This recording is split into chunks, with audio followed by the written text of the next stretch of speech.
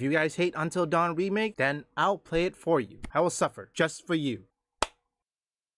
I'm certain all of you are aware that many people are talking that Until Dawn Remake is a scam. Many people hated it, so I decided to do one of the weirdest thing, similar to Hypnotic and Madame Savvy. I play it for all of you guys, because I know some of you hate that game, so I'll play it and I will torture myself in it. And I'm currently playing it. I'm not sure if I can make it in 1 month or perhaps by Halloween or Halloween day. Whichever it is. Let's hope so. So fingers crossed. As you can see the footage on the background, right, what I'm showing you. So far, I've been trying to fix the frame rate issues. Don't worry, the next gameplay, which I'm going to be posting most of the gameplay footage on my third channel, United Gamers Alliance. Most of them is raw footage. Check that out, which I think I'll post it either day after tomorrow. Oh wait, or perhaps I'm already posting it right now. Either will be on the 9th or the 10th. EST at least, remember? Eastern Standard Time, just in case if my friends from Europe want to know. Currently, when I first played, there were issues. One of the issues is I don't know if it's my computer's problem or it's the game's problem.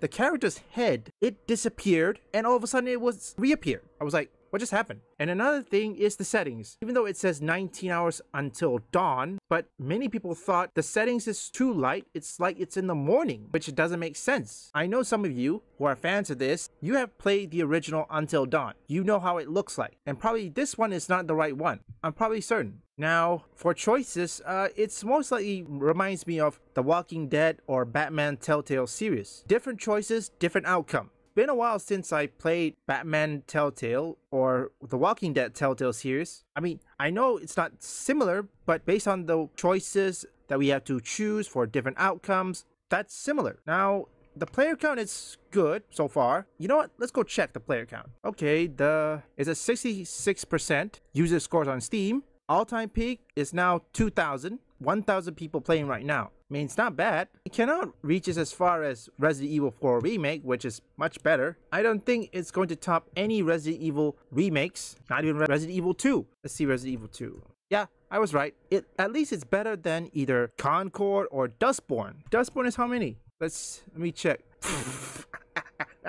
Dustborn is only 8 playing right now. 83 all-time peak. Oh dear. What are they thinking? Now for the record, the characters, they changed a bit. The jawline, as we all know, they changed the jawline, they increased a bit. But so far, the setting still needs, fixed because it's not Until Dawn. And I know some people who are fans of it, they knew it to be true. Now look, you may call me all you want, you call me grifters all you want, but you shills, whether you like it or not, you have to admit that this remake isn't the similar one you played in the original. Even right now, many people are saying this game is a scam, which I found out when I played the first chapter. Leave a like and subscribe. Rest assured, I think I will do it. I don't know if I can make it. Also, why did you subscribe to my third channel? If you guys want to see me torture myself. If you want any woke or anti-woke detected, visit my second channel up here or link in the description. I will see you in my third channel to see me suffer.